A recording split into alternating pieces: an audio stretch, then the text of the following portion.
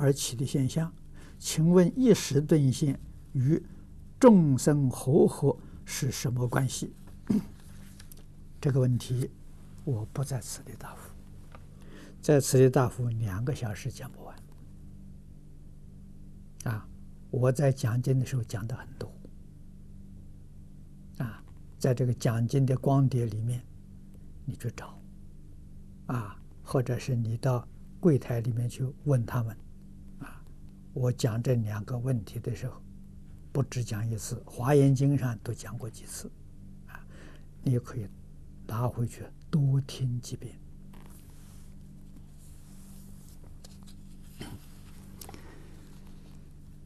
第八个问题，第8个问题在家居士称呼在家居士助念团长为师父如法吗？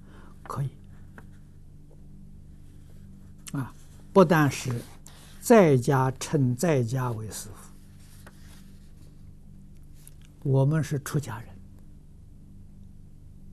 李炳南老居士在家人，我也称他做师父。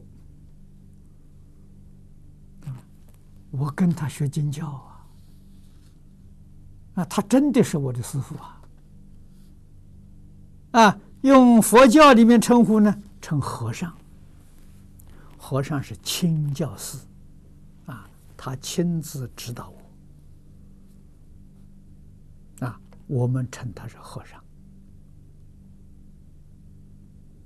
这是绝对正确的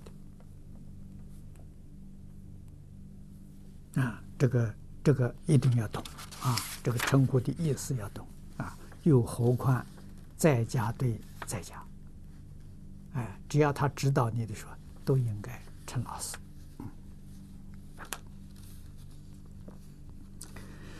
在亡者往生后不到8小时，有人用内功在亡者身上从脚下一直往上推动至头顶，意思是助亡者神识早日从体内脱出。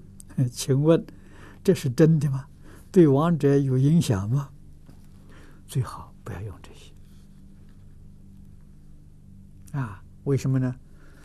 除非是亡者学气功的，他要不学气功的时候，他对这个会很厌烦，他厌烦就会起嗔恨心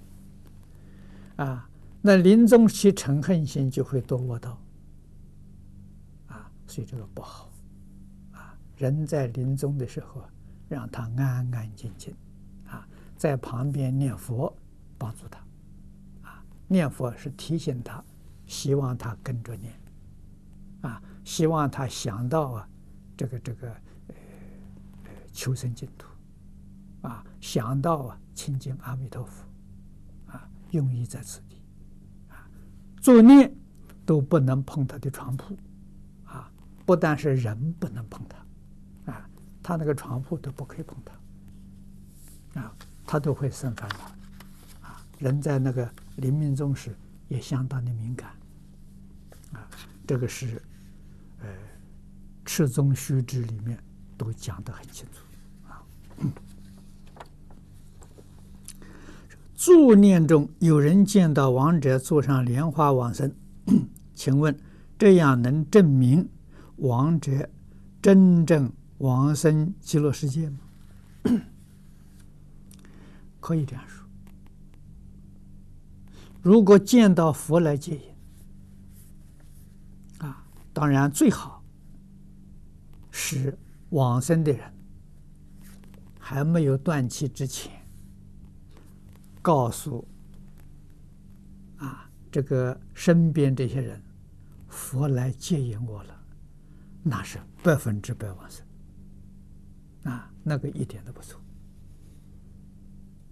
他没有说这个话，看到这个瑞相也可能是往生他想告诉你他已经断气了想告诉你佛来接引他了他已经断气了或者是他没有这个体力了，有这个情形总而言之，这是很好的瑞相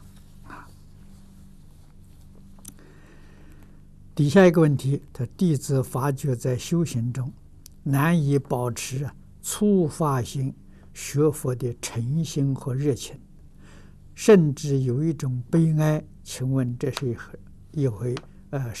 怎么一回事？是障碍吗？是障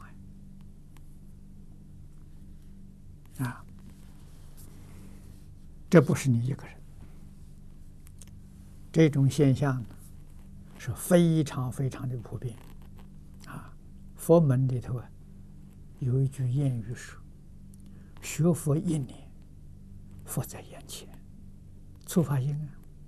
学佛2年呢，佛在天边；学佛3年呢，佛化云烟就没有了啊！学到后来呀，就变成老油条了啊！这种人太多了，要不然不是每个人都去做佛去了啊！所以学佛的人多，成就的人少啊！李老师以前告诉我们，1万个念佛人，真正能往生的2、3个而已啊，就是这个样子啊，退心退得多啊！那么这退心不外乎2个因素，第一个，自己烦恼很重，这业障重；第二个呢，外面环境诱惑的力量太强，所以真正学佛啊，出家不出家是无所谓，真的要找一个很清净的环境去修，对自己决定有帮助啊！离开都市越远越好啊，这个对自己会很有帮助啊。那么在家也可以住茅棚啊，也可以到很清净环境里面去念佛去啊。所以在家同修建个居士林，建个茅棚，非常好啊！我在没出家之前，跟参圆法师住茅棚，那真的是茅棚啊！山上砍几根小树做柱子啊，用竹子编成围墙，竹子墙啊，用一点水泥抹起来啊，上面盖的是茅草啊，住那种茅棚啊，5个人在一起修行啊，在一起念佛，3个出家人，2个说我是很年轻的，另外一个老居士朱金洲老居士啊，我们5个人在一起啊，在一起共修啊。那个山是个荒山，没路啊，没有水也没有电啊，生活很清苦啊。旁边地多嘛，自己种一点菜。